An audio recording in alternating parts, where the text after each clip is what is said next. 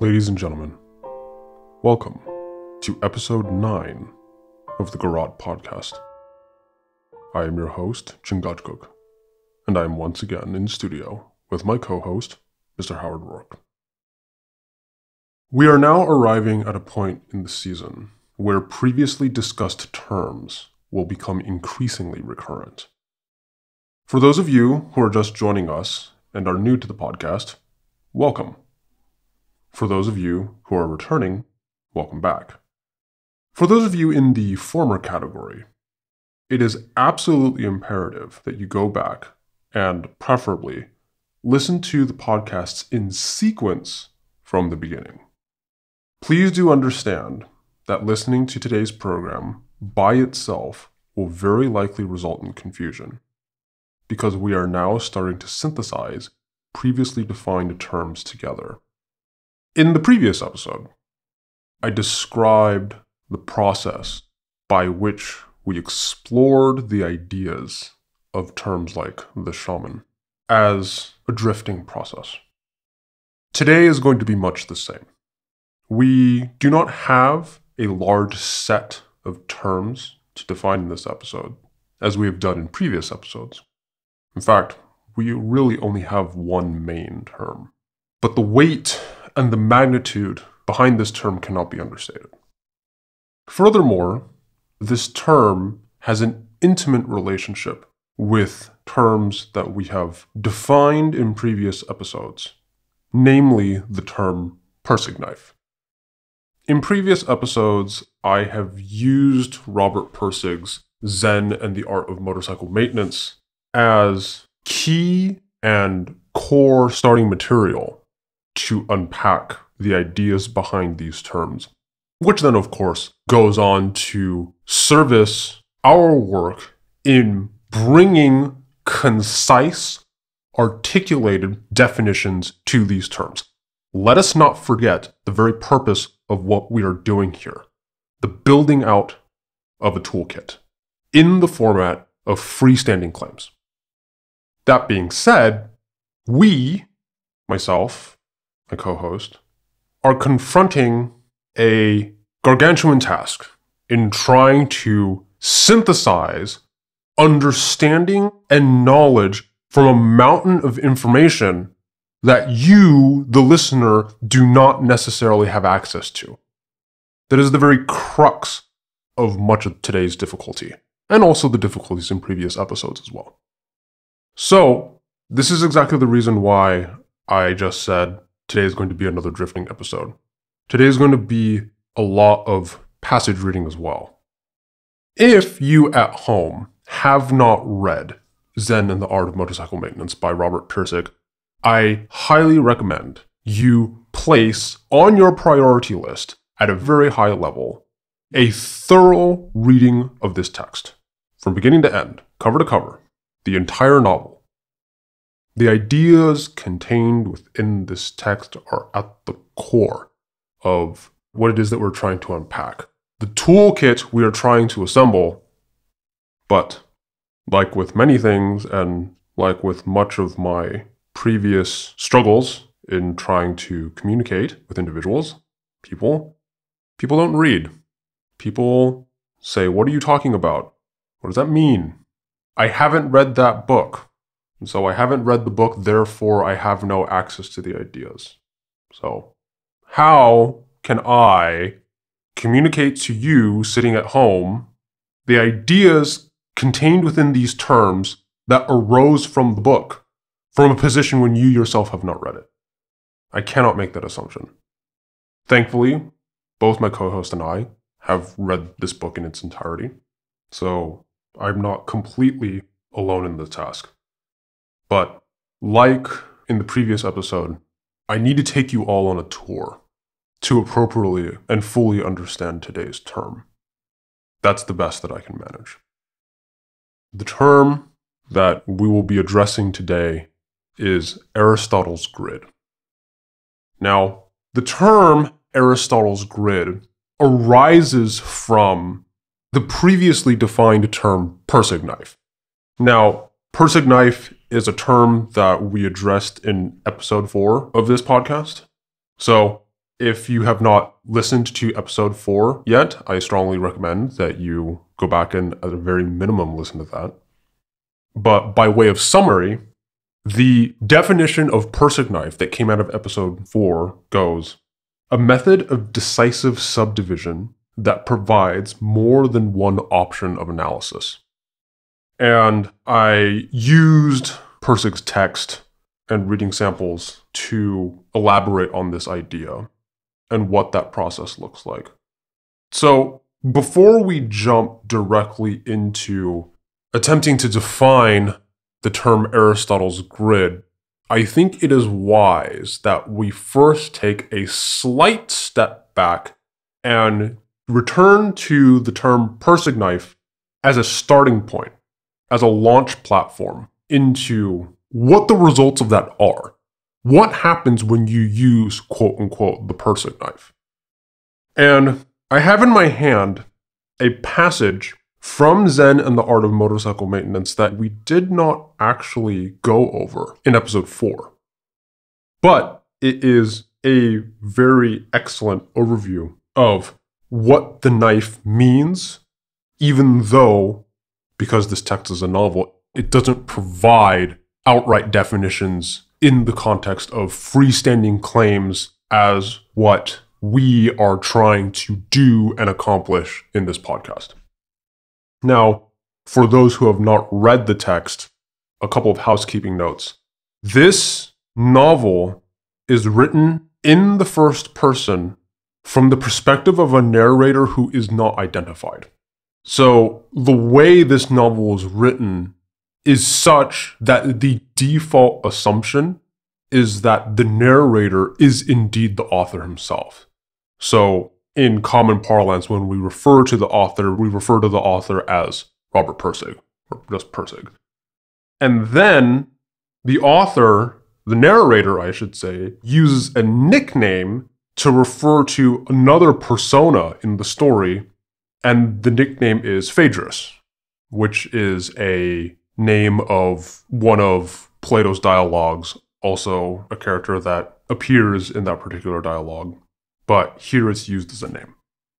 And so what we have here is a passage where Persig is describing what he refers to as Phaedrus's knife, but do take note that what the text calls Phaedrus's knife, Howard and I, in our parlance, recoined as the Persig knife, but functionally these are the same ideas. For those of you at home, if you have a copy on hand, by all means feel free to follow along. If not, you can just listen. This is chapter 7 of Zen and the Art of Motorcycle Maintenance, a couple pages in. In my edition, it is bottom of page 96. I should talk now about Phaedrus's knife. It'll help understand some of the things we talked about. The application of this knife, the division of the world into parts, and the building of this structure, is something everybody does. All the time, we are aware of millions of things around us. These changing shapes, these burning hills, the sound of the engine, the feel of the throttle, each rock and weed and fence post and piece of debris beside the road. Aware of these things but not really conscious of them, unless there is something unusual or unless they reflect something we are predisposed to see. We could not possibly be conscious of these things and remember all of them because our mind would be so full of useless details we would be unable to think. From all this awareness, we must select, and what we select and call consciousness is never the same as the awareness because the process of selection mutates it. We take a handful of sand from the endless landscape of awareness around us and call that handful of sand the world. Once we have the handful of sand, the world of which we are conscious, the process of discrimination goes to work on it. This is the knife. We divide the sand into parts, this and that, here and there, black and white, now and then. The discrimination is the division of the conscious universe into parts. The handful of sand looks uniform at first, but the longer we look at it, the more diverse we find it to be. Each grain of sand is different. No two are alike. Some are similar in one way, some are similar in another way. And we can form the sand into separate piles on the basis of this similarity and dissimilarity. Shades of color in different piles, sizes in different piles, grain shapes in different piles, subtypes of grain shapes in different piles, grades of opacity in different piles, and so on and on and on. You'd think the process of subdivision and classification would come to an end somewhere, but it doesn't. It just goes on and on. Classical understanding is concerned with the piles and the basis for sorting and interrelating them. Romantic understanding is directed toward the handful of sand before the sorting begins. Both are valid ways of looking at the world, although irreconcilable with each other. What has become an urgent necessity is a way of looking at the world that does violence to neither of these two kinds of understanding and unites them into one. Such an understanding will not reject sand sorting or contemplation of unsorted sand for its own sake. Such an understanding will instead seek to direct attention to the endless landscape from which the sand is taken. That is what Phaedrus, the poor surgeon, was trying to do. To understand what he was trying to do, it's necessary to see that part of the landscape, inseparable from it, which must be understood, is a figure in the middle of it, sorting sand into piles. To see the landscape without seeing this figure is not to see the landscape at all. To reject that part of the Buddha that attends to the analysis of motorcycles is to miss the Buddha entirely. There is a perennial classical question that asks which part of the motorcycle, which grain of sand in which pile, is the Buddha. Obviously, to ask that question is to look in the wrong direction, for the Buddha is everywhere. But just as obviously to ask the question is to look in the right direction, for the Buddha is everywhere. About the Buddha that exists independently of any analytic thought, much has been said. Some would say way too much, and would question any attempt to add to it. But about the Buddha that exists within analytic thought, and gives that analytic thought its direction, virtually nothing has been said, and there are historic reasons for this. But history keeps happening, and it seems no harm and maybe some positive good to add to our historical heritage with some talk in this area of discourse.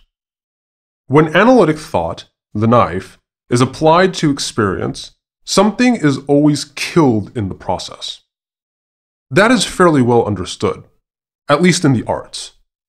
Mark Twain's experience comes to mind, in which, after he had mastered the analytic knowledge needed to pilot the Mississippi River, he discovered the river had lost its beauty.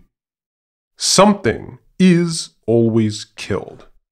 But what is less noticed in the arts, something is always created too. And instead of just dwelling on what is killed, it's important also to see what's created and to see the process as a kind of death birth continuity that is neither good nor bad, but just is. We pass through a town called Marmouth, but John doesn't stop even for a rest, and so we go on. More furnace heat, into some Badlands, and we cross the border into Montana. A sign by the road announces it. Sylvia waves her arms up and down and I beep the horn in response. But when I look at the sign, my feelings are not jubilant at all. For me, its information causes a sudden inward tension that can't exist for them. There's no way of knowing we're now in the country where he lived. All this talk so far about classic and romantic understanding must seem a strangely oblique way of describing him. But to get at Phaedrus, this oblique route is the only one to take. To describe his physical appearance or the statistics of his life would be to dwell on misleading superficialities, and to come at him directly would be to invite disaster. He was insane, and when you look directly at an insane man, all you see is a reflection of your own knowledge that he's insane, which is not to see him at all. To see him, you must see what he saw, and when you are trying to see the vision of an insane man, an oblique route is the only way to come at it. Otherwise, your own opinions block the way. There is only one access to him that I can see as passable, and we still have a way to go. I've been going into all this business of analysis and definitions and hierarchies not for their own sake, but to lay the groundwork for an understanding of the direction in which Phaedrus went. I told Chris the other night that Phaedrus spent his entire life pursuing a ghost. That was true.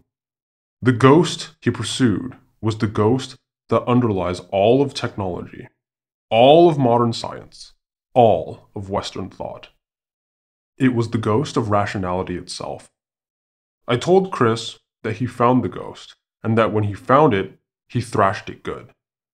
I think in a figurative sense, that is true. The things I hope to bring to light as we go along are some of the things he uncovered. Now, the times are such that others may at last find them of value. No one then would see the ghost that Phaedrus pursued. But I think now that more and more people see it, or get glimpses of it in bad moments, a ghost which calls itself rationality, but whose appearance is that of incoherence and meaninglessness, which causes the most normal of everyday acts to seem slightly mad because of their irrelevance to anything else. This is the ghost of normal everyday assumptions, which declares that the ultimate purpose of life, which is to keep alive, is impossible, but that this is the ultimate purpose of life anyway. So, that great minds struggle to cure diseases so that people may live longer, but only madmen ask why. One lives longer in order that he may live longer. There is no other purpose. That is what the ghost says. In this passage, we see a rather vivid description of the definition that we came to in episode 4 in action. This idea of a knife that comes down and divides things into this and that, black and white, here and there. Once again, a method of decisive subdivision that provides more than one option of analysis. That's not static. That results in something. That leads to a very specific destination. Because, like Robert Pirsig says in the text itself, the subdivision never stops. It just keeps going and going. You can keep creating an infinite number of sand piles in accordance to whatever salient property or characteristic so pleases your fancy. Size, shape, color, opacity, it's all in the text right there. An infinite landscape of sand piles, subdivided little sand piles that all have relations to each other because you divided them from the same thing. It creates a sort of web or, I don't know, maybe a grid of sorts. This process is at the core of how generic individuals attempt to make sense of the world. Again, in the text, he says it himself, everybody does this every day. Consciousness would not be possible without this process because, as the text itself says, the alternative is your mind being overwhelmed with endless amounts of detail that you have no ability how to handle. The grid, the sand piles, are the logical consequence of Pirsig's knife. That's where it leads. Endless sand piles. And like the passage itself says, you hold these sand piles in your hand and that's the world. It is not obvious how to perceive the world absent of the grid. Now, given our previous definition of Persig's knife, given this particular reading passage, the idea of grid, sand piles and grid might be sufficiently understandable. But here's the next question. Where does Aristotle come into play for this? Why Aristotle's grid? For this, I once again have to return to the text. This is the beginning of chapter 9 of Zen and the Art of Motorcycle Maintenance, page 128 in my edition. I want to pursue further now that same ghost that Phaedrus pursued, rationality itself, that dull, complex, classical ghost of underlying form. This morning I talked about hierarchies of thought, the system. Now I want to talk about methods of finding one's way through these hierarchies. Logic. Two kinds of logic are used, inductive and deductive. Inductive inferences start with observations of the machine and arrive at general conclusions. For example, if the cycle goes over a bump and the engine misfires, then goes over another bump and the engine misfires, and then goes over another bump and the engine misfires, and then goes over a long, smooth stretch of road and there is no misfiring, and then goes over a fourth bump and the engine misfires again, one can logically conclude that the misfiring is caused by the bumps. That is induction, reasoning from particular experiences to general truths. Deductive inferences do the reverse. They start with general knowledge and predict a specific observation.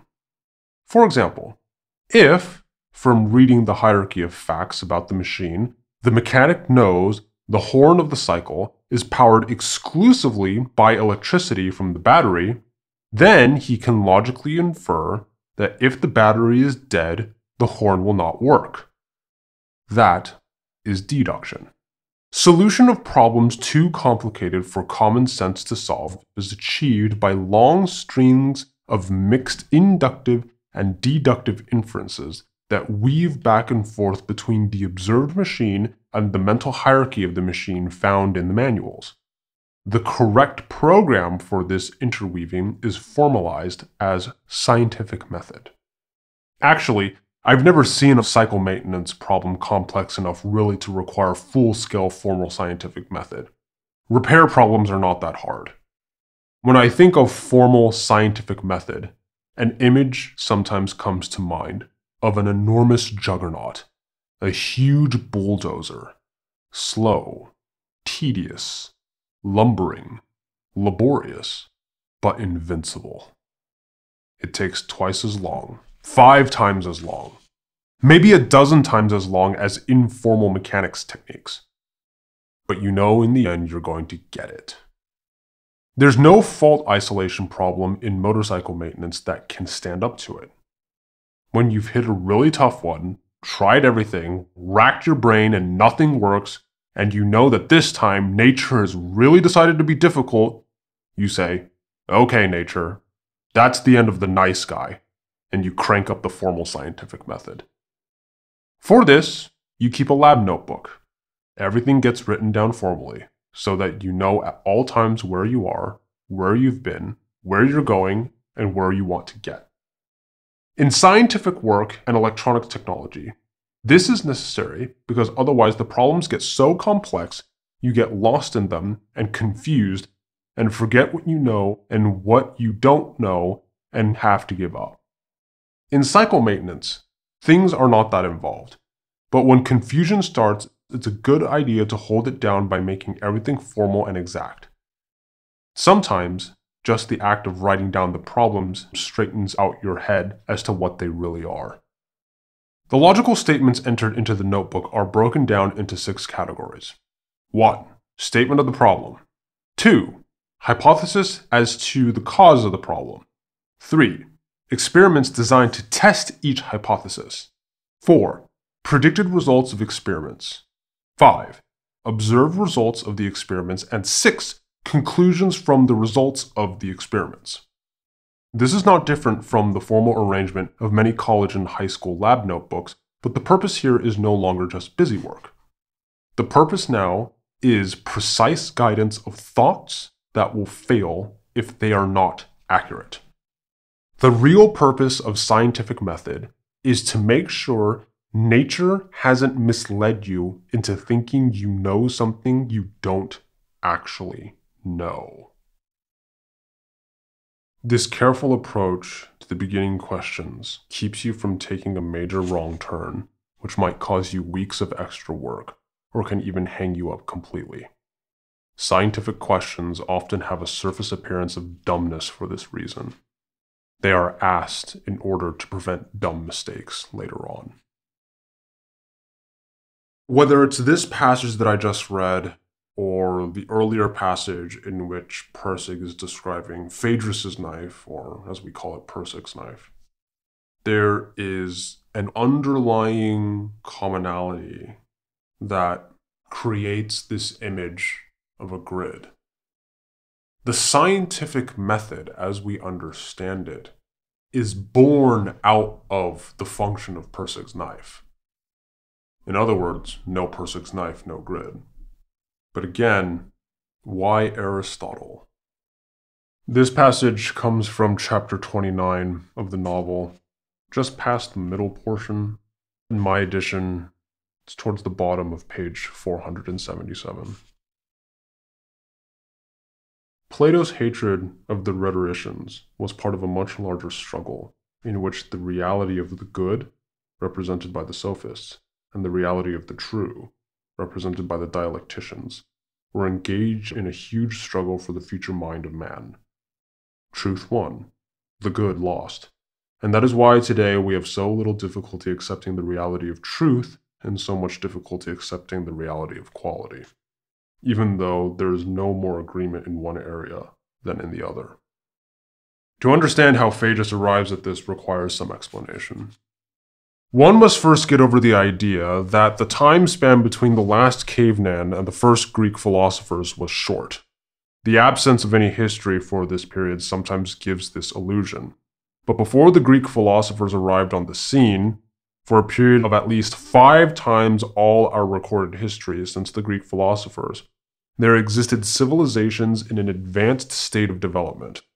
They had villages and cities, vehicles, houses, marketplaces, bounded fields, agricultural implements, and domestic animals, and led a life quite as rich and varied as that in most rural areas of the world today.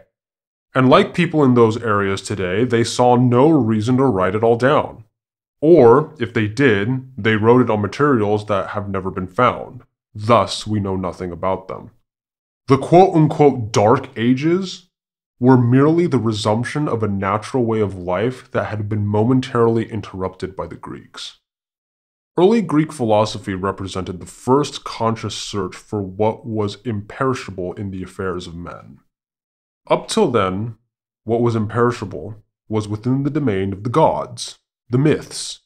But now, as a result of the growing impartiality of the Greeks to the world around them, there was an increasing power of abstraction which permitted them to regard the old Greek mythos not as revealed truth, but as imaginative creations of art. This consciousness, which had never existed anywhere before in the world, spelled a whole new level of transcendence for the Greek civilization. But the mythos goes on, and that which destroys the old mythos becomes the new mythos. And the new mythos under the first Ionian philosophers became transmuted into philosophy, which enshrined permanence in a new way. Permanence was no longer the exclusive domain of the immortal gods. It was also to be found within immortal principles, of which our current law of gravity has become one. The immortal principle was first called water by Thales. Anaximenes called it air. The Pythagoreans called it number, and were thus the first to see the immortal principle as something non-material. Heraclitus called the immortal principle fire, and introduced change as part of the principle. He said, the world exists as a conflict and tension of opposites. He said, there is a one, and there is a many, and the one is the universal law which is immanent in all things. Anaxagoras was the first to identify the one as nous, meaning mind. Parmenides made it clear, for the first time, that the immortal principle, the one, truth, God, is separate from appearance and from opinion, and the importance of this separation and its effect upon subsequent history cannot be overstated. It's here that the classic mind, for the first time, took leave of its romantic origins and said, the good and the true are not necessarily the same, and goes its separate way. Anaxagoras and Parmenides had a listener named Socrates, who carried their ideas into full fruition. What is essential to understand at this point is that until now, there was no such thing as mind and matter, subject and object, form and substance. Those divisions are just dialectical inventions that came later. The modern mind sometimes tends to balk at the thought of these dichotomies being inventions and says, well, the divisions were there for the Greeks to discover. And you have to say, where were they? Point to them. And the modern mind gets a little confused and wonders what this is all about anyway, and still believes the divisions were there. At this point, I pause in the reading to provide a minor commentary about how this passage relates back to the earlier passages that I was talking about, particularly with regards to the Persic knife, the method of subdivision. This is all interrelated. I continue the reading. But they weren't, as Phaedrus said. They are just ghosts, immortal gods of the modern mythos, which appear to us to be real because we are in that mythos. But in reality, they are just as much an artistic creation as the anthropomorphic gods they replaced. The pre-Socratic philosophers mentioned so far all sought to establish a universal immortal principle in the external world they found around them. Their common effort united them in a group that may be called cosmologists. They all agreed that such a principle existed, but their disagreements as to what it was seemed irresolvable. The followers of Heraclitus insisted the immortal principle was change and motion. But Parmenides' disciple, Zeno, proved through a series of paradoxes that any perception of motion and change is illusory. Reality had to be motionless. The resolution of the arguments of the cosmologists came from a new direction entirely, from a group Phaedrus seemed to feel were early humanists. They were teachers, but what they sought to teach was not principles, but beliefs of men. Their object was not any single absolute truth, but the improvement of men. All principles, all truths are relative, they said. Man is the measure of all things. These were the famous teachers of quote-unquote wisdom, the sophists of ancient Greece. To Phaedrus, this backlight from the conflict between the sophists and the cosmologists adds an entirely new dimension to the dialogues of Plato. Socrates is not just expounding noble ideas in a vacuum. He's in the middle of a war between those who think truth is absolute and those who think truth is relative. He is fighting that war with everything he has. The sophists are the enemy. Now, Plato's hatred of the sophists makes sense. He and Socrates are defending the immortal principle of the cosmologists against what they consider to be the decadence of the sophist. Truth, knowledge, that which is independent of what anyone thinks about it. The ideal that Socrates died for, the ideal that Greece alone possesses for the first time in the history of the world, it is still a very fragile thing. It can disappear completely. Plato abhors and damns the sophists without restraint, not because they are low and immoral people. There are obviously much lower and more immoral people in Greece he completely ignores. He damns them because they threaten mankind's first beginning grasp of the idea of truth. That's what it is all about. I skip ahead to page 486 in my edition. The halo around the heads of Plato and Socrates is now gone. He sees that they consistently are doing exactly that which they accuse the sophists of doing, using emotionally persuasive language for the ulterior purpose of making the weaker argument. The case for dialectic appear the stronger. We always condemn most in others, he thought, that which we most fear in ourselves. But why? Phaedrus wondered. Why destroy Arete? And no sooner had he asked the question than the answer came to him. Plato hadn't tried to destroy Arete. He had encapsulated it, made a permanent fixed idea out of it, had converted it into a rigid, immobile, immortal truth. He made Arete the good, the highest form, the highest idea of all. It was subordinate only to truth itself, in a synthesis of all that had gone before. That was why the quality that Phaedrus had arrived at in the classroom had seemed so close to Plato's good. Plato's good was taken from the rhetoricians. Phaedrus searched, but could find no previous cosmologist who had talked about the good. That was from the sophists.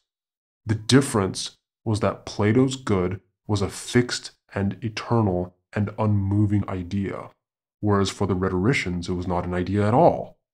The good was not a form of reality. It was reality itself, ever-changing, ultimately unknowable in any kind of fixed, rigid way. Why had Plato done this? Phaedrus saw Plato's philosophy as a result of two syntheses. The first synthesis tried to resolve differences between the Heraclitans and the followers of Parmenides. Both cosmological schools upheld immortal truth.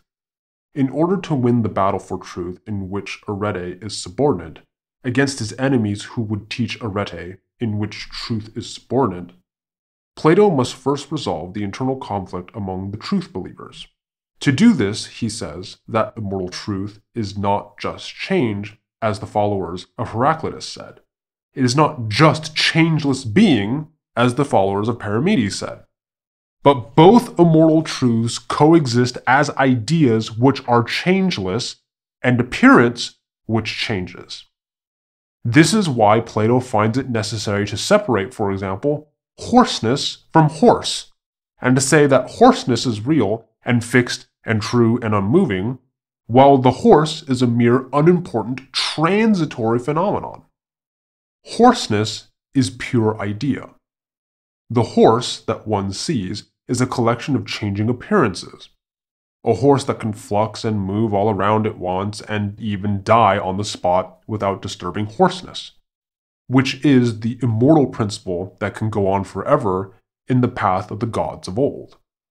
Plato's second synthesis is the incorporation of the sophists' Arete into this dichotomy of ideas and appearance. He gives it the position of highest honor, subordinate only to truth itself, and the method by which truth is arrived at, the dialectic. But in his attempt to unite the good and the true by making the good the highest idea of all, Plato is nevertheless usurping Arete's place with dialectically determined truth.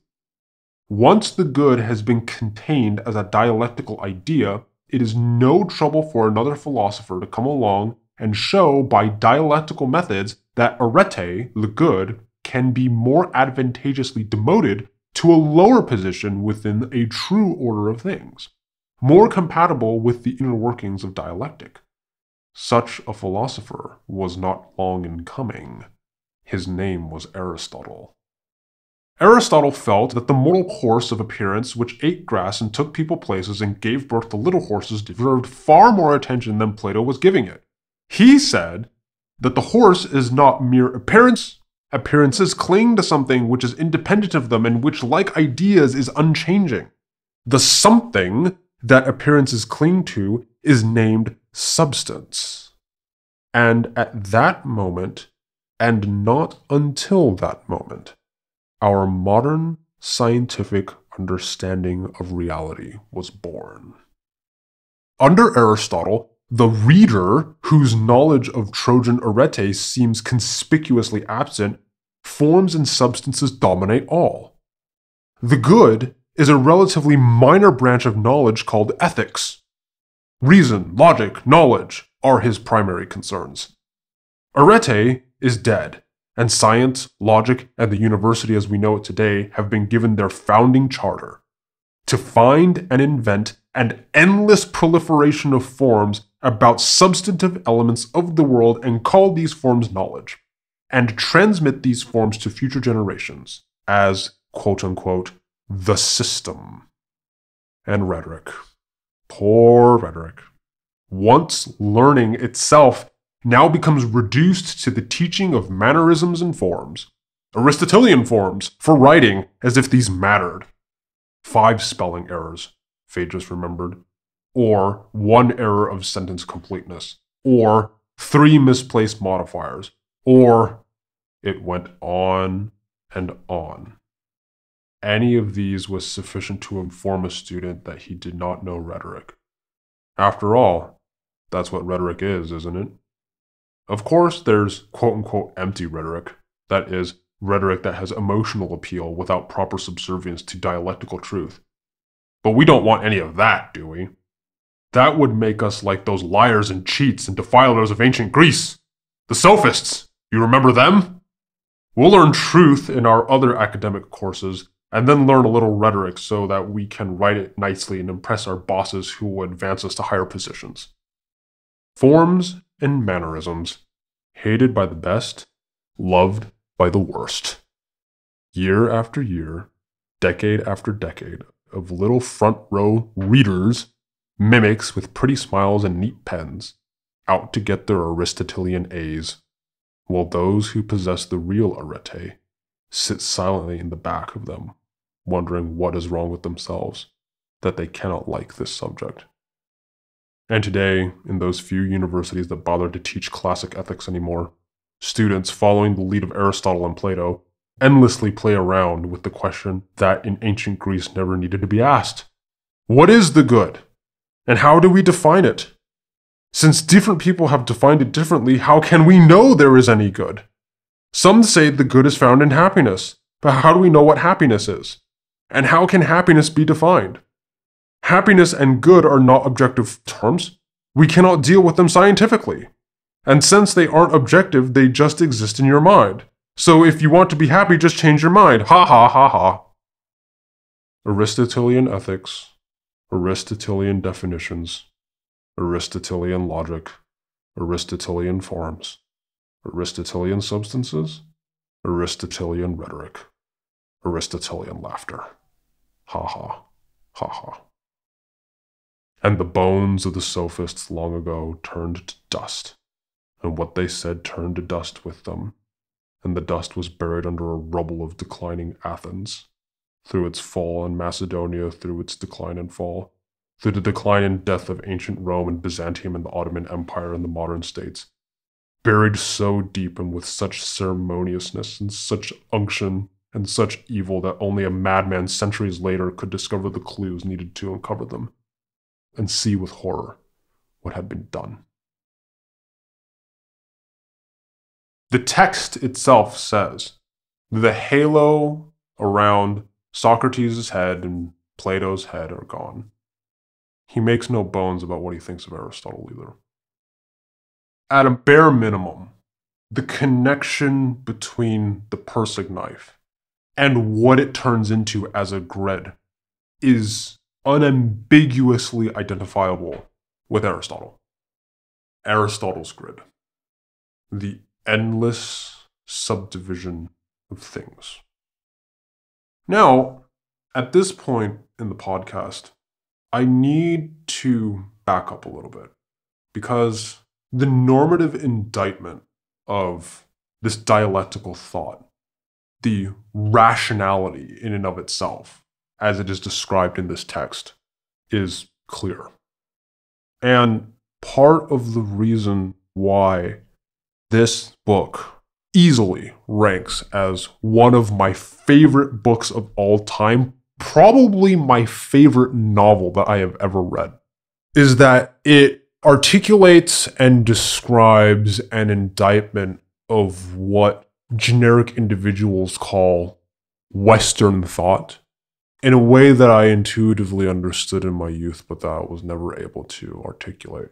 However, we need to be very careful with this. The substance of this indictment is weighty. It is not light, but you cannot skip to it because disaster happens if you levy that indictment improperly. The Persig knife and the Aristotelian grid that it creates is, as I read in one of the earlier passages, a juggernaut. A slow, lumbering, unstoppable juggernaut that encapsulates all things, at least supposedly. The grid that results from somebody who is intelligent wielding Persig's knife is a Goliath that crushes everything underfoot, encapsulates everything. Nothing escapes. It is the bedrock of what we in modern times understand to be the scientific method. If you don't have the Persig knife, if you don't have Aristotle's grid, you have no science. It says so in the text, the line that said, and the modern university as we know it today was given its founding charter. These ideas are inseparable. But we must tread carefully because although it is possible to levy a legitimate critique and criticism of rationality, which is an echo of what we talked about in previous episodes with the shaman and the idea of unarticulated understanding, which we will be revisiting here as well. If you do it incorrectly, you are left with relativism. You are left with nihilism. You are left in a situation where you are completely disconnected from the logos. So, what then is the correct way to proceed? How do we explore the limitations of Aristotle's grid, which is the ultimate metaphorical representation of, as Phaedrus in the book says, rationality itself? How do we navigate the limitations of this system in a way that does not leave us disconnected from the logos? Well, I might have a few ideas. For one thing, we need to be very clear about whether or not we are in normative territory or descriptive territory. And we need to respect the sequence of those things. We need to have a solid descriptive understanding of the term Aristotle's grid before we can start constructing a normative understanding of Aristotle's grid. So earlier I was talking about the drifting nature of this episode. It's because, yes, technically, this episode of the podcast is primarily concerned with really just one term, Aristotle's grid. But just from reading these few select passages from Robert Persig's novel, I hope it is self-evident that the weight behind this term, the weight behind this idea, is not to be trifled with. What is Aristotle's grid? Well, for one thing, it is the inevitable result of Persig's knife, or Phaedrus' knife to use the book's terms. It is the ultimate representation of rationality itself. Okay, well, these are descriptive claims, but to ask a familiar question, are these definitions or are they mere descriptions? After reading all of these passages, the image of Persig's knife subdividing into infinity, and then the results of that subdivision being the very substance of the world, because it's the only thing that you can see, should be clear by now. All right? Well, what is that? How do you define that? Without the answer to these questions, I don't see a way out of the descriptive territory. Because, I already said this, if we don't get a handle on the descriptive material surrounding this term, Aristotle's grid, we leave the door open for the monkey from episode 6 to come in and destroy rationality entirely. So, that's my opener. You're indicating that now is the time for me to respond. Take your chance, otherwise I'm going to keep going. I wish that there was something a little bit more specific to which you were looking for a response. There are several things I could respond to. I could even respond to the last thing that you were saying with regards to the character that is the monkey destroying rationality, because there's no way to rationally destroy rationality. So there's no way to rationally attack rationality unless that's the most rational thing to do. I don't see a way around that. But that's subsumed within the grid. So the Persig text is appropriate for the way that we use this term, considering that the term arose from exactly this passage, particularly the last one where it says such a philosopher was not long in coming. And this passage succinctly describes a situation where everything falls into its proper place with its proper order because it's properly organized. I also want to note that this is not an indictment against proper organization. That's what the character of the monkey would do. This is an indictment against saying proper organization is completely sufficient and cannot be distinguished from anything. There are several very curious parts about this passage. For example, the description of the sophist. It's a very unique formulation that he has, in my experience with the term sophistry. But the point isn't to say that the scientific method isn't valuable. It's to say that there's a place to divide the scientific method from something else.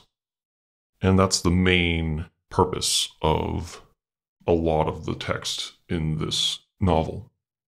It's not to say that proper organization doesn't have its place. It has to. The problem is to say that the scientific method can account for the procedure of all tasks, and it can't. As Persig points out, particularly because the scientific method can't account for that which generates the ability to create hypotheses. You're having a problem because the only way to define the source of all things is to use terms that have already come from the source. So you can never actually define the source directly. It's always an indirect description.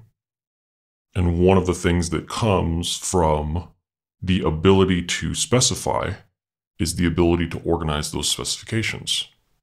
Once the information is attained, the information is stored in a location of sorts. Because, well, information needs to be accessed. That's the nature of organization. Do you have what you need when you need it? So when I need this information, do I have that information at the point in time when that information is relevant? Or is it in a place where I'm not going to be able to find it, and then I have to rederive it, or I don't have it? So I need to go spend additional resources locating it because it's not where it should be. Of course, you need the knife in order to get to the grid because the decisive distinctions between two things allow for the proper specification and the proper location of whatever's been divided. To acknowledge the grid is to acknowledge and recognize a functional means of subdivision. Your question seems to be, where does the normative claim apply? It's not really a question. I think I know the boundaries of which entry point that comes into play. So, by way of example, I have, from that monologue, a provisional definition of the term Aristotle's grid, and I need to know if this definition meets the threshold of adequacy or if it needs to be ripped apart and tried again, because I can't tell. State the definition, please. A system of worldview construction that seeks to subdivide and or categorize all relevant information. Now, allow me to explain the reason why I cannot tell if this definition works. My confusion arises from a very specific place, and I do not have a procedure to sort out how to bring the Persic knife down on that which is or is not the case in terms of what needs to go where. So, whatever cross-examination is levied against this provisional definition must be able to account for the source of my confusion. Which is? It comes from two things. Number one is that it comes from a principle from one of the founding members of the intellectual dark web, Eric Weinstein. He mentions this a few times on his podcast and a couple of interviews he's done. But one of the things he says is, all true maps must align. Now, this is a very concise, very succinct, very portable axiom to describe a necessary situation in which two claims that are both true cannot be in conflict with each other. You cannot have two mutually exclusive statements and have them both be true. They can both be false. One of them can be true and the other one can be false, but they both cannot be true if they are mutually contradictory. Any two statements, three statements, four statements, X number of statements that are true must all be able to coexist. Let's see if we can derive and construct a really dumb example.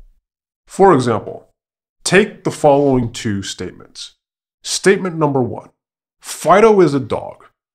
Statement number two, Fido has fur. These two statements abide by the principle of all true maps must align.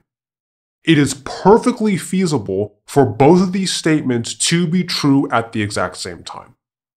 They can both be false. Either one of them can be false. But if they are both true, there are no problems. They can coexist. Take that in comparison with the following pairing. Statement number one, Fido is a dog. Statement number two, Fido is cold-blooded. These are statements that do not abide by this principle. These are contradictory statements. It's not possible for both of these statements to be true at the exact same time. If Fido is a dog, inherent in the idea of dog is warm-blooded. There's no such thing as a cold-blooded dog. If Fido is cold-blooded, then he cannot possibly be a dog. One of these has to be false. These are statements, these are metaphorical maps that do not align. And I like Eric Weinstein's metaphorical use of the term map because principles, like in the way that a paper map or a digital map, a map on our phone or a map on the computer or whatever, helps us understand a certain geographical space, so too do axioms and principles help us understand a certain space in which there are uncertainties, in which there are magic TV problems, in which there is just information that you don't know, and you're trying to get your hands around something, you're trying to understand something. In the same way that maps are useful tools to help us understand physical space, principles and axioms are helpful tools to understand conceptual space. And so in that way, there's a sort of relationship between the idea of a map and an axiom. So all true maps must align. That's a very easy metaphorical description to understand. But what we're doing is that we're using that principle, we're using that metaphorical language to understand how axioms function, how freestanding claims function. Much in the same way of how we were talking about relative pitch in previous episodes, it is possible to correlate freestanding claims against each other. So that's one aspect of my confusion. So number one is the principle of all true maps must align. Well, in order to have a map, it seems to me that you need to be able to have some kind of taxonomy in which you can compare different things. What goes where? What belongs to what category? a taxonomy of concepts and a taxonomy of ideas seems to necessitate the use of the parsing knife. It has to come down somewhere. Now, that is juxtaposed against something in the text in and of itself. Specifically, in my edition on page 317. It's a comparison between two different hierarchy charts. I'll start with the paragraph just immediately preceding it on page 316. Now we had two different kinds of quality, but they no longer split quality itself. They were just two different time aspects of quality, short and long. What had previously been asked for was a metaphysical hierarchy that looked like this. And then on the next page, we see at the very top a central node called reality, and then reality subdivides into subjective parentheses mental and objective parentheses physical, and then under the subjective mode, it further subdivides into classical and romantic, and then it goes down from there. And then he goes on to say, what he gave them in turn was a metaphysical hierarchy that looked like this. So at the very top, in the central node is quality, parentheses, reality, and then that subdivides into romantic quality, parentheses, pre-intellectual reality, and classic quality, parentheses, intellectual reality. So, hold your horses there, Persig. For all your railing against Aristotle and his grid, you have a very nice little chart delineation there that very neatly explains what the entire problem was that you've been wrestling with throughout the entirety of this book. I don't know how to generate a definition of the term Aristotle's grid that simultaneously accomplishes A, accounting for its inherent deficiencies as Persig describes it in the text, and B, allows for its value to be acknowledged in such a way that the monkey from episode 6 can't just reject it and do away with it at will, with relativism or nihilism or what have you. I don't know how to do that, and I don't even know how to go about starting to create the procedure that would even bring us closer to that objective. Well, Persig, throughout the entirety of the novel, does address the self-referential coherency question, particularly when he's referring to analyzing forms of analysis. So basically, there's a form of analysis that's being applied to analysis itself in order to find the problems with the standard methods of analysis. Although apparently the standard methods of analysis can be used on analysis itself to reveal the holes that would perpetuate the improvement of itself as a term, itself being analysis. So the grid is useful. When we use the term Aristotle's grid, we're not using it as a pejorative. Correct. Aristotle's grid, the term, is very much defined by that which the term is distinguished from. When we're using the term Aristotle's grid between ourselves, very commonly what we're pointing out is a category of information that is not X. Persig has no problem identifying the utility of the grid and using the grid to identify the utility of the grid. Which is evidenced by the passage in which he is describing the scientific method as the juggernaut. Persig respects the scientific method. Persig is using a form of the grid to rearrange the chart that you were referring to. The grid itself is not inherently a problem that needs to be done away with. That's the danger. The grid has immense utility, and the grid is necessary, and the grid is often fantastic, and the grid is often good. Or at least what's contained within it is often good. But the grid is simply an organizational system. The grid is an organizational system that is distinguished from X. And Persig's problem, again, is that this organizational system is not itself unable to be distinguished, frankly, from anything. Persig's frustration and descriptions about the monotony of the consequences of Aristotle's grid, those consequences and that monotony come from the inability to distinguish the grid from the not grid. By not grid, you're referring to that which exists outside the grid. Well, right, because the monotony exists when the entire structure of reality is under the grid. There is no reality beyond the grid. If it's not in the grid, it's not real. Another way to rephrase that would be to say, essentially, that the grid and reality are the same. That which is under the grid is the world, and that which is not under the grid is not worth considering. That's what leads to problems with trying to understand the question of, well, for example, what's the best part of the grid to locate? Or how can the grid be improved? There has to be another way to measure, other than what's in the grid itself. There has to be something outside of the grid in order to ask the question of what's best. Which is why if you only operate underneath the grid, you have a problem with consistent interactions with the logos. The way that Pirsig describes it is that the insistence of reality being defined as that which exists within the grid destroys the ability to acknowledge what is and isn't good. It destroys the connection to the good.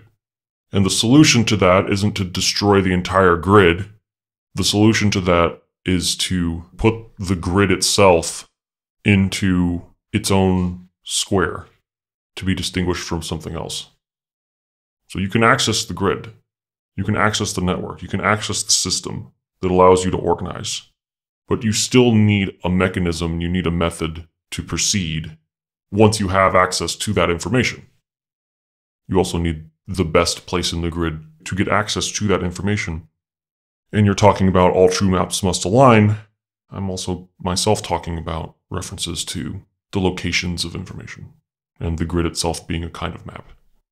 The example about Fido being a dog and Fido having fur, that can be contained within the organizational system of the grid, and within the grid, the location of Fido being a dog and the location of Fido having fur aligns. And this is all subsumed under the grid. The grid becomes a kind of conceptual map of what to do with the consequences of properly specifying distinctions. So the subdivision and the categorization of all relevant information, that is what this organizational system seeks to accomplish. But an organizational system is a reference to infrastructure. There's no data. There's the potential location for data within the infrastructure. Even if I take an example like creating a simple spreadsheet, which is a grid if there ever was one. There's a place for all that data to go, but it needs to be decisive in how the grid is divided and defined. And you need to be able to find the information that you need. And the data can be manipulated in such a way where it can very efficiently give you calculations and data that you need exactly at the right time. If things are not properly divided and the parts of your spreadsheet don't align, then your data is going to give you errors. And you're going to be making plans based on things that you don't actually understand or things that are just wrong. Well, Pirsig talks about that in the section where he's talking about the scientific method, about preventing against nature tricking you into believing something that you don't actually know. Well, sure, but my point about the spreadsheets is also more to say that a spreadsheet is very decisive in how the cells are divided from each other. If I was just going to try and stretch this analogy a little bit further, just because someone has a spreadsheet full of data doesn't mean that there's anything that you can do with it. Even if everything in that spreadsheet is correct, that doesn't mean that there's any use for it. Maybe there is, but the usefulness of that data is very specific to the ability to generate the best outcomes and to generate the best information that can be harvested from that data, or the best location to go in that data. But the ability to determine useful information is not contained within the data. It's outside of the data. It's the person looking at the data that needs the useful information that determines what the useful information is. That's the entity that does something with the data. Because the data just otherwise sits there. Doesn't really care. Okay, so how does this help bring us closer to a proper, of sufficient, a functional definition of the term Aristotle's grid? Well, Aristotle's grid is not a system of worldview construction, because it can be, but the term Aristotle's grid is not a pejorative. If it was a means of worldview construction, then this term would be used to describe problems and pathology only. Even someone who does construct a worldview which states that everything under the grid is all that exists. First of all, that can't be the case because of the category that is unarticulated knowledge. Everything in the grid is specified. Everything in the grid is specified, articulated information that's very specifically placed in a certain location. Someone who does build a worldview using this system of subdividing and categorizing all relevant information, they're going to be very proficient and very good in some areas and completely horrifying in other areas. So Aristotle's grid is a system that is necessary but not sufficient. So it's a necessary but not sufficient system of organization, which, one, subdivides and categorizes all relevant information, and two, must be distinguished from X. When we talk about Aristotle's grid, we talk about putting something into the grid, which is just a way to refer to a conclusion that's being stoically organized, or a conclusion that's the result of science. Is Aristotle's grid and articulated knowledge in actuality just the same thing? Because if it is the same thing, then the X that you describe as that is distinguished from X just becomes unarticulated knowledge. Well, it's not simply articulated knowledge. There needs to be a reference to infrastructure. So with the spreadsheet example, then the articulated knowledge would be the data that goes into the spreadsheet. The grid would be the mechanism that is the empty spreadsheet that can receive and hold data. The mechanism is not the entity that enters the data into it. It doesn't fill itself with data. I mean, it kind of does sometimes, but generally speaking, even when it fills itself with data, it was filled with data to be able to do so by this outside entity that is not the empty spreadsheet itself, which is simply to say an empty spreadsheet doesn't fill itself. This also works for maps. For example, a paper map of an area, that the paper is there, that there's a method and there's a system to document and properly organize the location of whatever's in that region onto the paper. So the articulated knowledge would be the things that need to be organized, the things that need to go onto the paper, the actual locations of the things, the information itself. The articulated knowledge would be this mountain exists here. So how do you put it onto a paper in such a way where you actually remember it? Well, that's when you have to start subdividing and you have to start categorizing and you have to start labeling mountains in a certain way. And you have to put it at a certain place on the paper. That's the organizational system. I would also say that acknowledging a skill set that you do not yet possess, which would be a kind of acknowledging of the unknown, to say that I know that I don't know something, for example, that's a form of articulated knowledge. It's a weak form of articulated knowledge, but it is categorically articulated knowledge. It doesn't go really past that acknowledgement, but it's a very clearly specified skill set that I, for example, do not possess. One of the problems as well that you're trying to account for is essentially someone saying, I can get all of my data from what's already in the spreadsheet. And then when the question is posed, well, how does data get into the spreadsheet in the first place? The response is either a denial of the ability to alter the spreadsheet or some kind of appeal to destroying the infrastructure of all spreadsheets. Neither of which work. No, of course not. But it's a very frustrating problem that I've encountered as well, more often than I wish, where people would, for example, try to tell me that there's no such thing as originality. Essentially, all there is to do has already been done before. These kinds of statements irk me to no end because the thing that these people are using as the examples of that which already existed needed to be created originally at some point. There's no way to denigrate originality citing that which already exists, which only exists by means of originality. So we're left at the current moment, Aristotle's grid, a necessary but not sufficient organizational system that seeks to subdivide and or categorize all relevant information that is also distinguished from X. Is that what we're working with right now? It's closer. So something that definitely would be in Aristotle's grid would really be any scientific conclusion. Do you want to say but it's a map? It's not only scientific conclusions that are... Well, no, I'm just looking for an example. So I need an example of something that's definitely in Aristotle's grid so that I can have an example of something that's definitely not. The closest that we've been able to come so far is to say that the spreadsheet doesn't fill itself because there needs to be something outside of the spreadsheet in order to actually put the data into it. So you can't say that all things come from the spreadsheet. You're saying that you need a thumb-down example of a statement that exists squarely within Aristotle's grid. I believe so. By way of example, if you have one, then yeah. Sure, all dogs are mammals. All right. Let me ask you this question as well. When you said that you knew where to insert the normative aspects of this definition, where do the normative aspects go?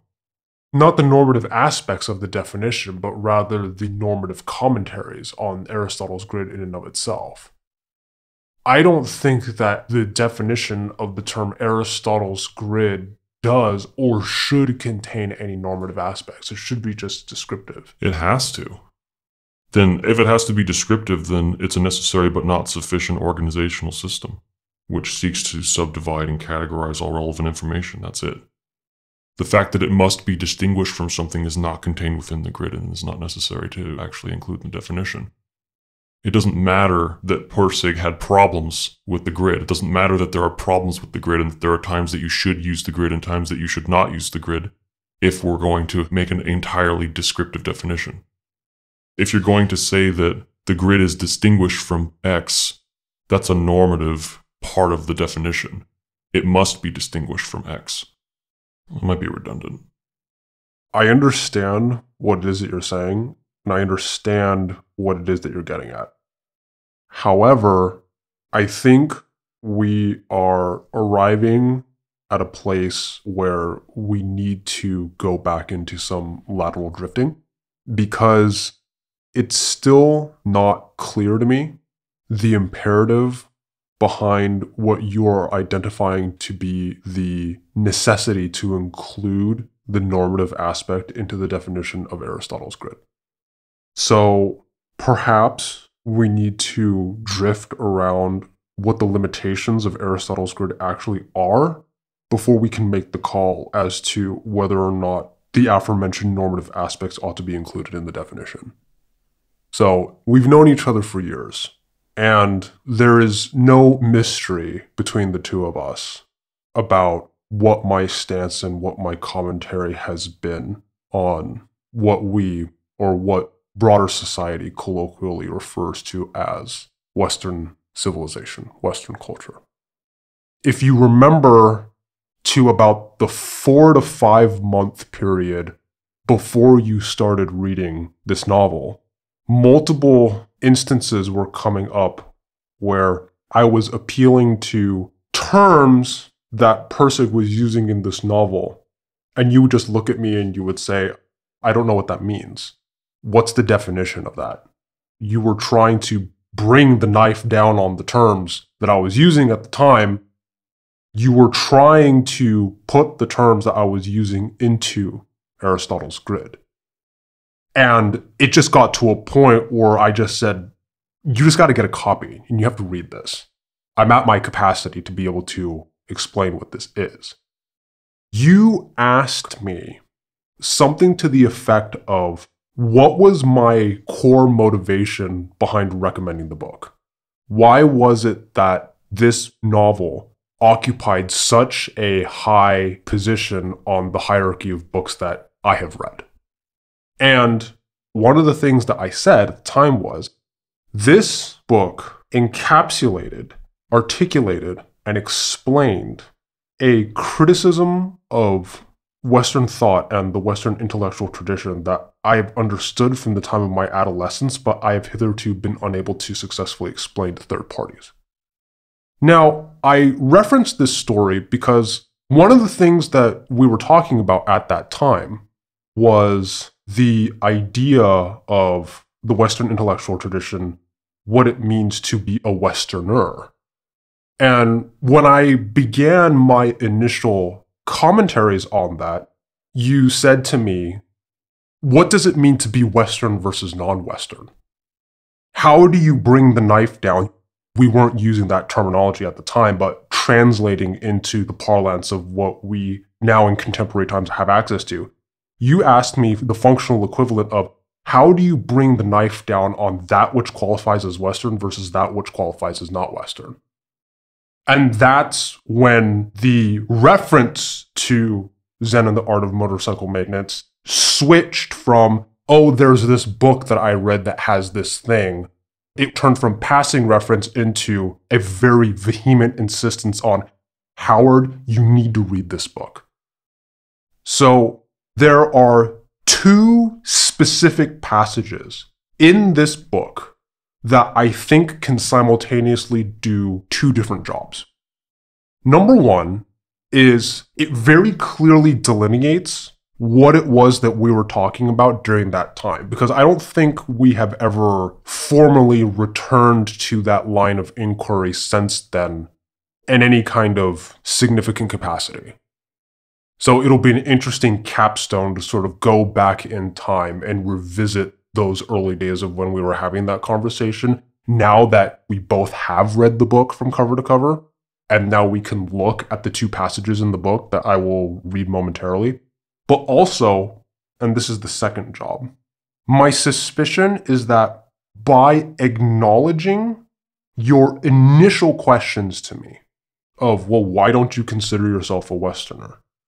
We can use that as a tool to unlock the current question of whether or not the normative aspect of what we were just discussing needs to be included in the definition of Aristotle's grid, or if we can just leave the definition of Aristotle's grid in purely descriptive terms, and then the normative aspect can then exist as an independent commentary, which is kind of how it exists in my mind at the moment. Do you have anything to say before we proceed? If you have nothing to say, I'll crack open the book and start the passage reading. You're beginning to discuss elements of the term Aristotle's grid that I would not use.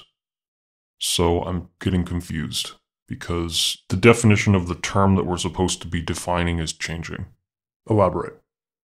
The term Aristotle's grid, whenever we refer to Aristotle's grid or we refer to something going into the grid, it's not clear to me what the placement of something into the grid has to do with what is or isn't Western insofar as we would use the term. So I don't know how to connect what is or isn't Western back to the term in the way that we would actually use the term. Because when we use the term, we're basically referring to some kind of mechanical organizational system. This goes back to my earlier concern about having to simultaneously navigate two separate objectives when it comes to constructing a functional definition of the term Aristotle's grid. Acknowledging the limitations of the organizational structure, and then the chart that Pirsig himself provides on page 317 in our edition of the text. Right, but whenever we use the term to say that this goes into Aristotle's grid, we're always using it as something that appropriately is placed into Aristotle's grid. We're using it to acknowledge that which is appropriately categorized. So if you want to start talking about the things that are inappropriately categorized, that's fine, but we're going to need another term for that. It's worth knowing that there exists a category of things which are inappropriately categorized. But what we do by using the term Aristotle's grid is we're referring to a thing that is appropriately categorized when we encounter it. I see. So the strategy is to do to the term Aristotle's grid what we did to the term epistemic problem, epistemic card. I think that these ideas and these concepts are very important to be able to acknowledge, but I dare say we're putting the term Aristotle's grid into Aristotle's grid, which is where it should go. I risk using the term in the definition by saying that. But regarding the proper understanding of the term Aristotle's grid and its definition, it's not clear to me that the questions of Western and non-Western have anything to do with that at all. Okay. I am going to insist that we look at one of the passages that I have on hand. But before I start reading the passage, I'm going to present the question. And I really don't know the answer to this. But does Aristotle's grid inherently have a normative value, whether positive or negative, or is it just completely descriptive? Does it have a normative value as applied to the term completely, as in Aristotle's grid ought to exist? Where are you inserting the normative parts of this? The short answer to the question is I don't know. Okay. Let me read the passage, and maybe it will shine some more light on the question. I actually was thinking about another question that I had that might be the same question. I have it here, so I'm just going to wait until you get to what you want, and then I'm going to ask you this question and see if it's rephrasing the same thing that you're getting at. Okay. So this passage begins right at the outset of chapter 10. So page 136 in our edition. I'm just going to start on the second paragraph from the top of chapter 10. We're also at a kind of beginning point in the things I'm discussing, at which one can at least start to talk about Phaedrus's break from the mainstream of rational thought in pursuit of the ghost of rationality itself. There was a passage he had read and repeated to himself so many times it survives intact. It begins, "In the temple of science there are many mansions, and various indeed are they that dwell within, and the motives that have led them there. Many take to science out of a joyful sense of superior intellectual power. Science is their own special sport, to which they look for vivid experience and the satisfaction of ambition. Many others are to be found in the temple who have offered the products of their brains on this altar for purely utilitarian purposes. Were an angel of the Lord to come and drive all the people belonging to those two categories out of the temple, it would be noticeably emptier, but there would still be some men of both present and past times left inside. If the types we have just expelled were the only types there were, the temple would never have existed any more than one can have a wood consisting of nothing but creepers. Those who have found favor with the angel are somewhat odd, uncommunicative, solitary fellows, really less like each other than the hosts of the rejected. What has brought them to the temple, no single answer will cover. Escape from everyday life, with its painful crudity and hopeless dreariness, from the fetters of one's own shifting desires. A finely tempered nature longs to escape from its noisy, cramped surroundings into the silence of the high mountains where the eye ranges freely through the still pure air and fondly traces out of the restful contours apparently built for eternity. The passage is from a 1918 speech by a young German scientist named Albert Einstein.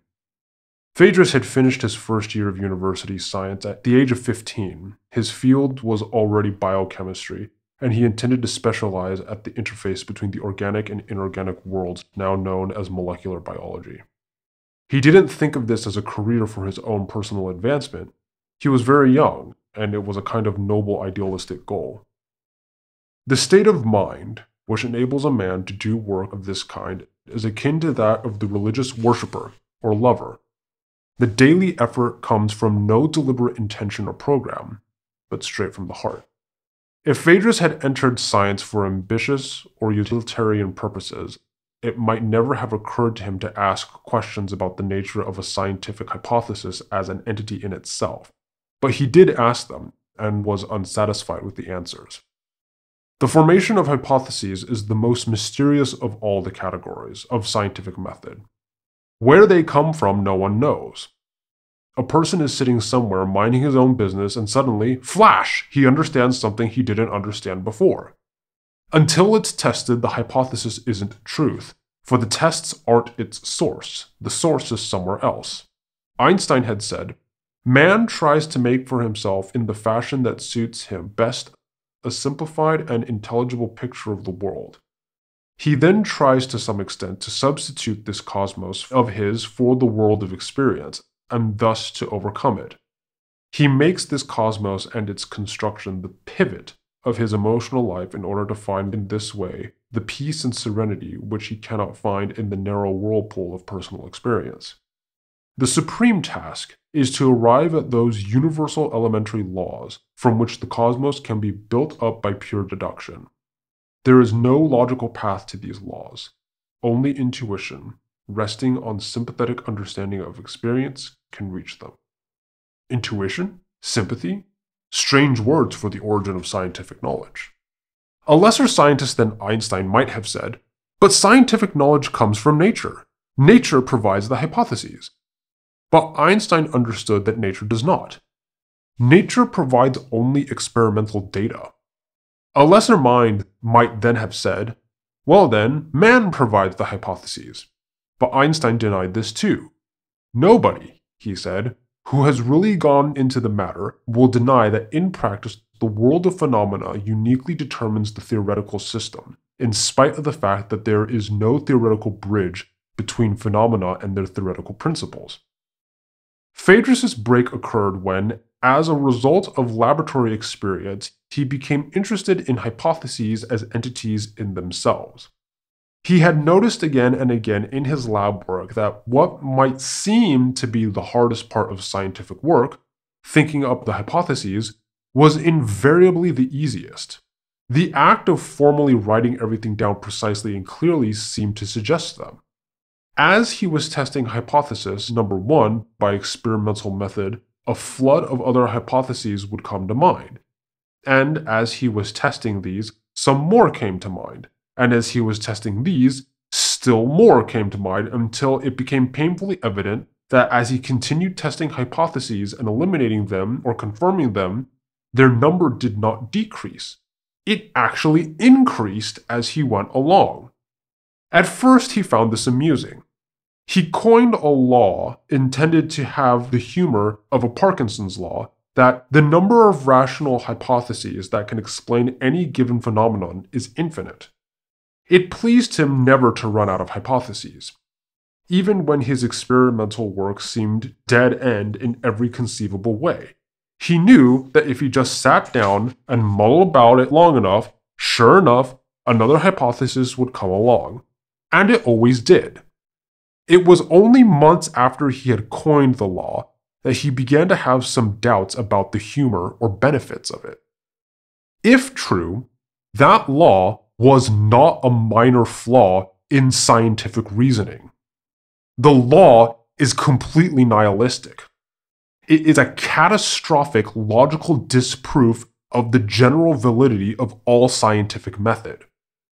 If the purpose of scientific method is to select from among a multitude of hypotheses, and if the number of hypotheses grows faster than experimental method can handle, then it is clear that all hypotheses can never be tested. If all hypotheses cannot be tested, then the results of any experiment are inconclusive and the entire scientific method falls short of its goal of establishing proven knowledge. About this, Einstein had said, evolution has shown that at any given moment, out of all conceivable constructions, a single one has always proved itself absolutely superior to the rest, and let it go at that. But, to Phaedrus, that was an incredibly weak answer. The phrase, at any given moment, really shook him. Did Einstein really mean to state that truth was a function of time? To state that would annihilate the most basic presumption of all science. But there it was, the whole history of science, a clear story of continuously new and changing explanations of old facts. The time spans of permanence seemed completely random. He could see no order in them. Some scientific truths seemed to last for centuries, others for less than a year. Scientific truth was not dogma, good for eternity, but a temporal quantitative entity that could be studied like anything else. He studied scientific truths, then became upset even more by the apparent cause of their temporal condition. It looked as though the time spans of scientific truths are an inverse function of the intensity of scientific effort. Thus, the scientific truths of the 20th century seem to have a much shorter lifespan than those of the last century because scientific activity is now much greater. If, in the next century, scientific activity increases tenfold, then the life expectancy of any scientific truth can be expected to drop to perhaps 1/10 as long as now. What shortens the lifespan of the existing truth is the volume of hypotheses offered to replace it. The more the hypotheses, the shorter the time span of the truth. And what seems to be causing the number of hypotheses to grow in recent decades seems to be nothing other than scientific method itself. The more you look, the more you see. Instead of selecting one truth from a multitude, you are increasing the multitude. What this means logically is that as you try to move toward unchanging truth through, I add emphasis, through the application of scientific method, you actually do not move toward it at all. You move away from it. It is your application of scientific method that is causing it to change. Based on that passage, it is not clear to me whether or not Robert Pirsig himself views Aristotle's grid, and granted, I'm hard substituting the scientific method with Aristotle's grid because, as we were discussing earlier, without Aristotle's grid, there is no scientific method. It is not clear to me, based on that passage, that Robert Pirsig himself views Aristotle's grid to be normatively neutral. Can we depart from Robert Pirsig in terms of how we ought to define Aristotle's grid to be normatively neutral or have a normative value? Certainly. But on the basis of this passage alone, Aristotle's grid has a pretty damning characteristic about it. The last 3 sentences of that passage particularly stick out like a sore thumb to me. But that's not to say that the grid has something damning about it by definition, other than to say that it can be damning sometimes. So this is still a lot of the same material that we've been going over, which is it's possible for the scientific method to be damning. To itself. Right, it's possible. Oftentimes it's not. Oftentimes it's completely appropriate where you have a difficult problem to solve and you keep a lab notebook. As he was describing in the section about dealing Right. with the motorcycle. That's what I'm referring to. The scientific method has a place. It's necessary, but it's erroneous to consider it sufficient. You can't say that there's only the scientific method.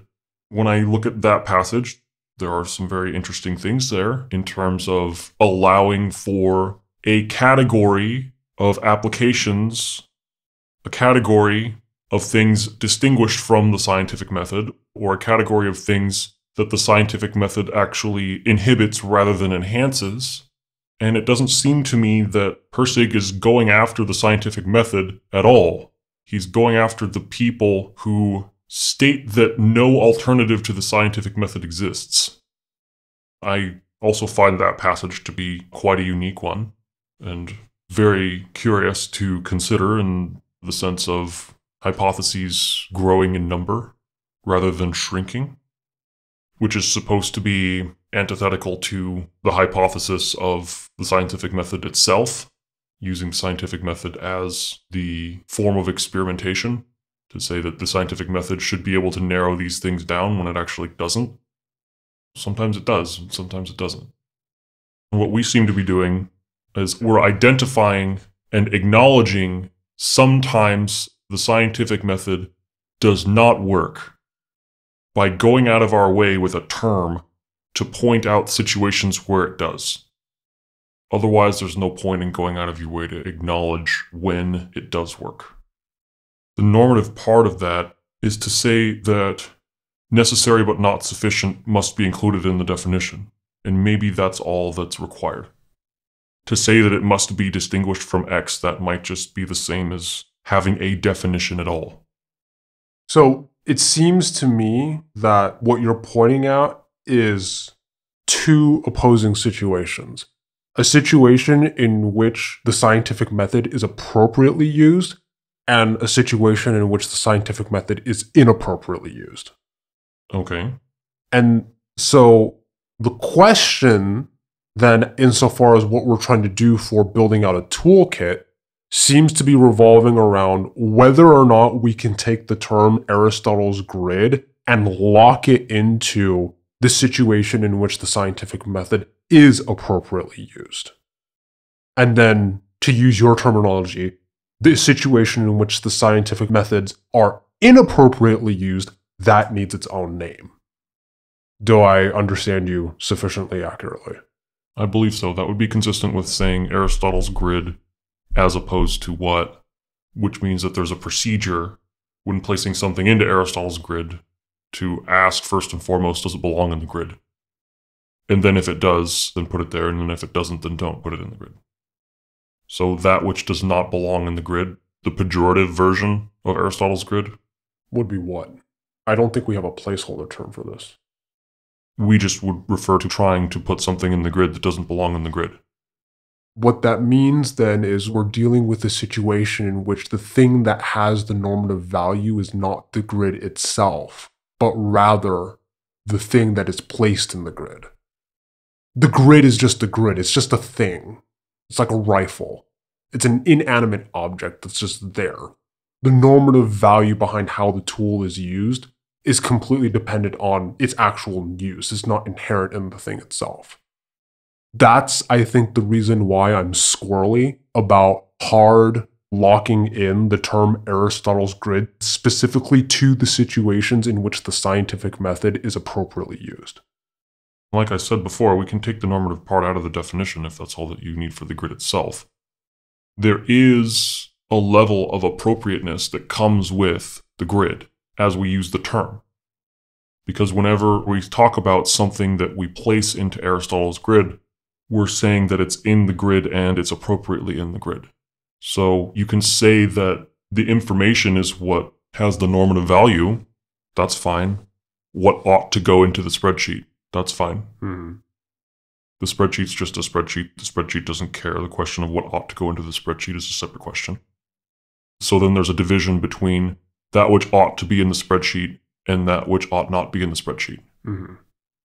Which is what I was getting at earlier when I was talking about leaving the definition purely descriptive and then having the normative question, the normative commentary on whether or not it's being appropriately or inappropriately used being a separate independent question.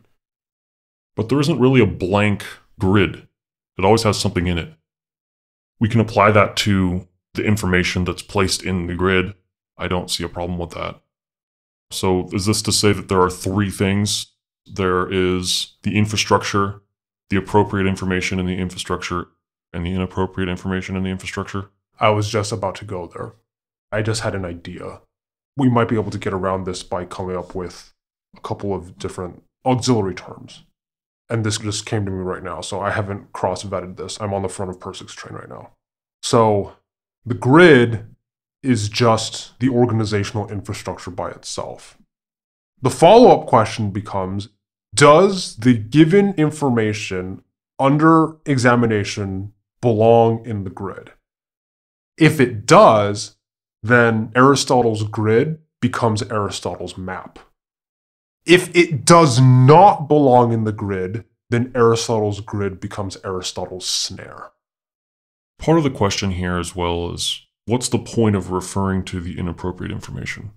I think one of the reasons why we have historically used Aristotle's grid to refer specifically to information within the infrastructure that is appropriately there is basically to acknowledge the functioning infrastructure. We haven't used this term in order to identify something that shouldn't be there. We haven't? Why would you use this term other than to say, this information is now in Aristotle's grid?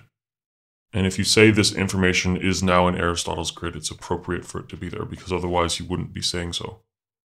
Again, acknowledging the use of the term is acting as a means to acknowledge the fact that it's not given that all things in the grid are appropriately there. So here's something that is supposed to be there.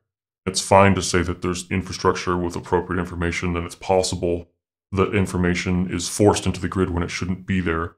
But I'm not sure when we would ever say or have a use for Aristotle's snare. Like you said yourself, we don't have a placeholder term for that because there's no context for it. I'm going to disagree. When would you ever say Aristotle's snare? In the previous episode, we were talking about the allegory of the shaman. We were talking about the passage from C.S. Lewis's Till We Have Faces of the dialogue between the fox and the priest, and sort of his iconic line of much Greek wisdom we have heard this day. There was one time that I'm thinking of as a thumb down example where we were having a discussion about a couple of the terms that were becoming emergent out of a couple of your own personal projects. And you were sort of sharing with me the writing and the work that you'd been doing for that particular day and how squirrely the meta was becoming, of how you were trying to dig further and further down. And then I used the term event horizon. One of the things that I remember very clearly in that conversation that we had was I was urging caution to you. The phrase that I used at the time was going beyond the event horizon, which is functionally to say that you would be trying to put terms into Aristotle's grid that should not be there. I was urging caution because there is a threshold that you need to be careful about not crossing. And in that particular context, in that particular conversation, I remember using the term, quote unquote, Aristotle's grid with a negative normative value. It's going to help you up into a point, but if you try to extend it beyond the event horizon, beyond the threshold of appropriateness, it's going to be really, really problematic. Granted, the majority of the times that we do use the term Aristotle's grid, we are using it in the context in which it is appropriate for information to go into the grid. But in order to answer the question you just asked, that is one thumb down example that I clearly remember using the term Aristotle's grid in the opposite sense. Now, maybe that needs to be changed to Aristotle's snare. I don't think we can get away with leaving the inappropriate use of the grid as simply unacknowledged. You can't equate Aristotle's snare with the event horizon itself. Correct. Because there are less catastrophic examples of the error, arguably. Another way to phrase this is to ask, do we need to acknowledge that Aristotle's grid can have a normative attachment at all within the term Aristotle's grid? Because as we are looking at this with a little bit more scrutiny, it's less and less clear as to whether or not we're trying to legitimately attach any kind of normative descriptions. Aristotle's grid itself would prefer not to have any normative descriptions attached to it, but the grid being the inanimate grid, if you allow the grid to be an inanimate grid, then you run into the problem of inappropriate information in the grid, which the grid also has no way to distinguish. The knife just needs to come down in the right place. So this is actually a decent segue into this question that I've been holding on to, because this question seems to be pointing directly at the same problem. And essentially, what I'm looking at is a question which says, true or false, one map can be better than another map. It depends on the way that you're analyzing it, because the map is either accurate or not accurate. Assuming that the maps are accurate, they might even be the same, they might align. How are you distinguishing the two maps? From a purely grid perspective, no. All maps align, the maps aren't better, they're just accurate. But depending on the information that you're trying to harvest, and the lens through which you're extracting the usefulness of that information, the efficiency of that information, how to navigate the map, or how to navigate so that you find what you need, one map might have what you need and another map might not. One might have what you need more efficiently, depending on what you need. In which case, a quality map is better than an accurate but haphazardly thrown together map that's difficult to read. Or a map that lacks the information that you require. You need a road map, and you're looking at a very high-quality topography map. The threshold of function changes depending on the information that you're trying to access. Mm-hmm. And the information that you need access to is extremely circumstantial, which is why it's so important for it to be properly organized. There seems to me to be some kind of a difference between an accurate map and a good map, quality map versus an accurate map. Well, all quality maps are accurate, but it's still a question as to whether or not all accurate maps are quality. I think that's the only real point of possible contention, because I don't think you can say that a map is quality and have it be inaccurate. Fine. I'm granting accuracy across the board, because obviously an accurate map is better than an inaccurate map, because an inaccurate map is worthless, and an accurate map at least has the possibility of being worth anything. So that's not what I'm identifying. The accuracy of a map is necessary, but not sufficient. Mm-hmm. Like Aristotle's grid is necessary, but not sufficient as an organizational structure, referring to the infrastructure, the grid itself. If you're just talking about accuracy, now we're talking about quality versus not quality mechanics in terms of a machine, a mechanism. If we are just talking about accuracy, if we go beyond the mere discussion of accuracy, we have to go beyond the mere discussion of accuracy before we can start discussing the question of quality versus non-quality mechanics, right? It seems to me to be the case that there's more to acknowledging the quality of a mechanism than the frequency at which it's accurate. How does that help us determine whether or not we ought to include the normative aspect in the definition of Aristotle's grid? The controversy is around whether Aristotle's grid needs to be accounting for quality or not. The accuracy of the grid is its function. My intuition is telling me that it does not. And I point to the section in the Persig where he's talking about the juggernaut. And I point to the commentary that arises from that passage about the power of Aristotle's grid stemming from its ability to root out internal inconsistencies. And even in the Persig itself, when it's talking about the dialectic, that section where he's talking about such a philosopher was not long in coming, when he's talking in the earlier portion of the book about the motorcycle manual and how the writing is more boring than ditch water, my intuition tells me that the definition of the term Aristotle's grid doesn't have to be concerned with quality. It only has to be concerned with accuracy. Whether or not it's used in a manner that is consistent with quality is a follow-up question. But that's just to restate the definition as functionally a Persig claim, where Aristotle's grid is a necessary but not sufficient organizational system, subdivides and categorizes relevant information, must be distinguished from quality, where X equals quality. X equals quality. You have to consider quality separately, and if you don't consider quality at all, then bad. Bad quality, because you don't consider quality, so you're not going to have it. Which then fits nicely into my earlier improvised recommendation of further distinguishing between map and snare. I don't see a problem with that immediately. Don't put quality into the grid because quality comes before the grid. Yeah. And the reason why I like that is because that's also consistent with what's in the novel. Well, that's a major thesis of the novel. Right. So I think that formulation is very consistent with that thesis. Which then means that, how about this? Aristotle's grid is an organizational system that seeks to subdivide and or categorize all relevant information that results in strict internal consistency. And then we put an asterisk on it. Asterisk. Only insert quality into grid. Asterisk.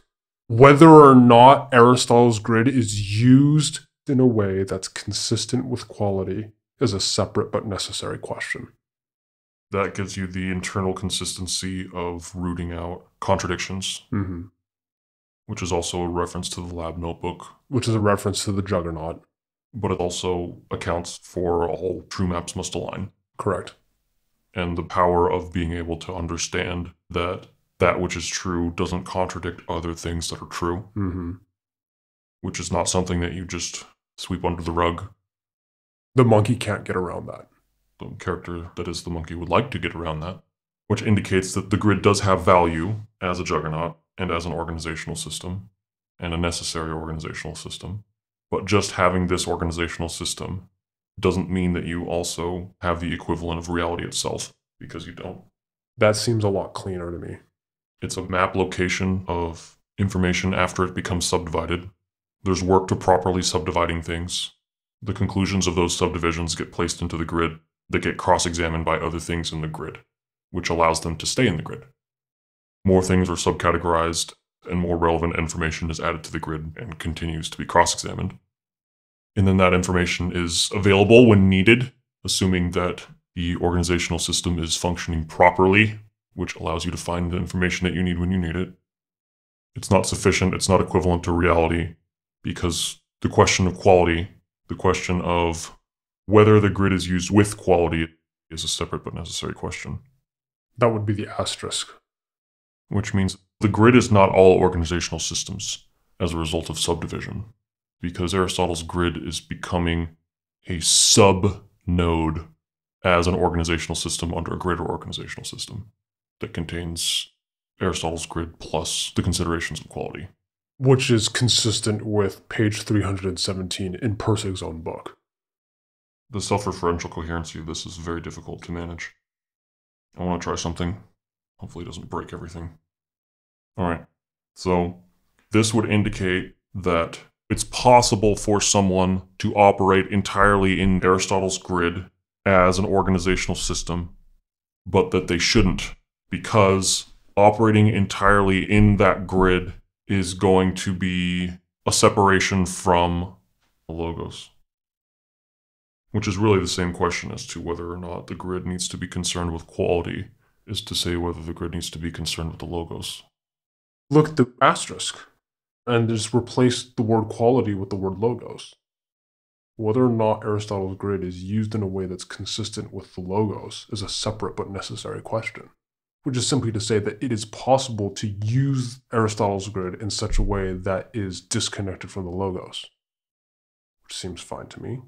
It is possible. Whether you use them together is a separate but necessary question. Correct. It is entirely possible to abuse Aristotle's grid.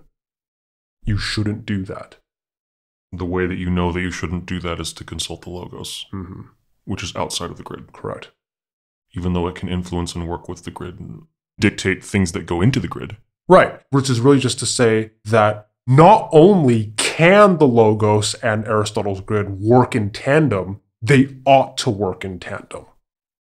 But you can't put the logos into the grid, because then the logos has nothing to actually offer to you anymore. Correct. Because you understand everything that the logos could possibly tell you, which is wrong for a lot of reasons. And might I say that this formulation is also coincidentally very consistent with a lot of Buddhist teachings.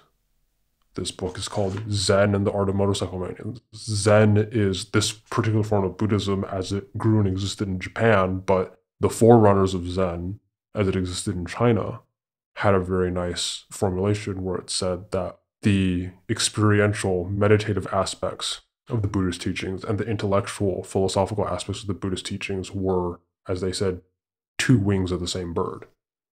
A bird can't fly with one wing. You need both. You can't say that these are the same thing. But you do need both. They should be operating in tandem. You can't collapse the logos into Aristotle's grid. But just because these are two separate things does not mean that they ought to have nothing to do with each other. They ought to come together and function together in tandem, even though that they are separate things. Basically, the organizational system, which seeks to subdivide and categorize all relevant information. Resulting in strict internal consistency. Resulting in a strict internal consistency, which must be distinguished from the logos, but can work very well with the logos. They're not the same. But using the logos to acquire the best information to proceed allows for that information, especially when that information is internally strict, as the best information would be, to get placed into the grid. So it's the repository for the best information that cross-examines itself. Well, these two things cross-examine each other, and in cross-examining each other, they reinforce each other. Well, the information cross-examines other information in the grid, and that creates a situation where the information was or wasn't actually the best information at hand. Mm-hmm. But the source of the best information is not from that which is already in the grid, because the best information is the information that needs to be added to the grid because it's not there yet. Does that account for all of the nodes that need to be accounted for? Yeah. I don't see any holes with that. Using the logos to access the best information allows for that best information to be best organized into the best system available. It is the best. Sounds internally consistent to me.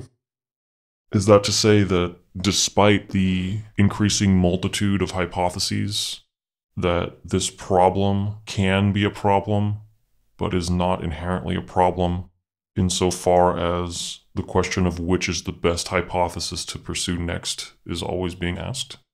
Well, yeah, because that's the question that quality answers, to use Persig's terminology. And also to transfer it over into our terminology, that's the question that the logos answers. I have this increasing multitude of hypotheses. Which one do I pursue? What do I do next? What's the best one? What's the best one? The grid doesn't tell you that. Mm-hmm. Quality tells you that. The logos tells you that. So long as you're plugged into that, then no harm, no foul. But if the grid is the only thing that you have, you are up a creek without a paddle. Mm-hmm. I would just be continuing to cross-examine these terms that we already have. So if that's sufficient for what you set out to account for, then great. So by way of summary, the Persig knife inevitably gives rise to Aristotle's grid, which is an organizational system that seeks to subdivide and or categorize all relevant information, resulting in strict internal consistency. Asterisk, whether Aristotle's grid is used in a way that's consistent with the logos / quality is a separate but necessary question. Quality is Persig's term.